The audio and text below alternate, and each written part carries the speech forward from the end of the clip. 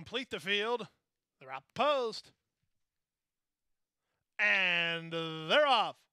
Strange beginning for La Russia. She hopped briefly, but she almost beat the gate.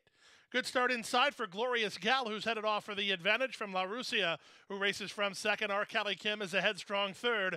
Mrs. Maisel on the outside is now fourth, back to fifth. It's a roll of the dice, then Little Bit Good, and Silly Notions at the back. Our Callie Kim hard to handle while third, and she's not cornering all that well. That did Mrs. Maisel no favors. However, Glorious Gal and La Russia well served on the top end. So it is Glorious Gal aggressively handled to this stage. She's opened a 5-length lead over La Russia in second. Our Callie Kim is now third. Up on the outside, Mrs. Maisel is there fourth, back to fifth. It's a roll of the dice, then Little Bit Good. And Silly Notion watching the speed unfold behind her as the opening quarter was swift, 23-1. We're half a mile from home.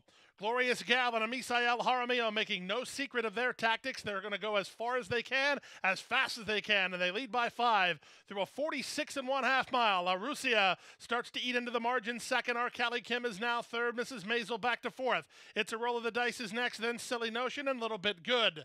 They round the far turn now, and with the advantage, it's still Glorious Gal by a length and a quarter. La Russia's up on the outside and getting to her second. Our Callie Kim a driven third. It's a roll of the dice is next, less than a quarter of a mile from home. Glorious Gal, very tenacious, but La Russia has powered past, but our Callie Kim is down the center for Treos, and she's lifting up to take over. Our Callie Kim on the board at 4-1 will handle the turf and the two turns no problem and win going away. Second, La Russia. Third, Glorious Gal. Fourth was Silly Notion in 135 flat.